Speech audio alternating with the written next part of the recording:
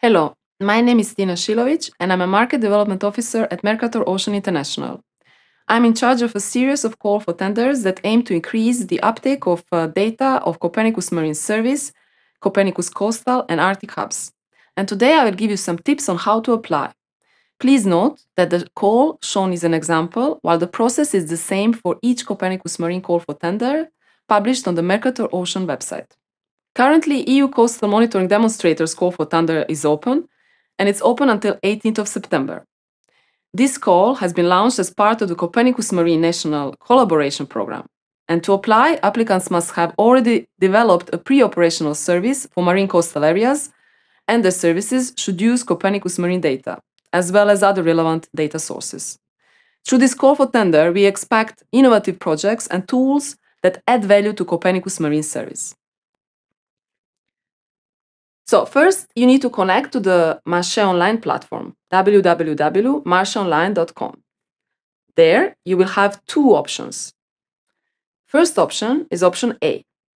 You're not registered on MarchésOnline platform. So what you need to do is you need to click on S'inscrire in the top right corner. Upon this, you choose the first option, Je suis une entreprise. Fill in your email address in the box, Mon identifiant email. Your password must contain 8 characters minimum, including at least one uppercase, one lowercase, and one number. After this, you put the password a second time in the box Confirmation. After that, click on the button Je m'inscris. To download the PDF document or the zip file, pièce de maché, submit your application, or have access to Q&A, you need to create an account.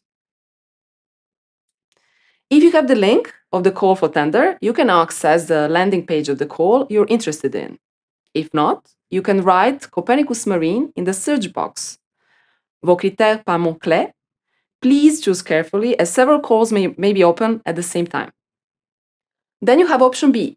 So as option B, you're already registered on this platform. So you click directly on Se connecter in the top right corner of the page. There you need to fill your email address and the password. And upon this, you click on the orange button, Je me connecter. Now you can go back to the landing page for the tender. And you click on Télécharger en PDF to download the document. To submit a proposal, click on DC Réponse en ligne. A new window will open called La Salle des Marchés.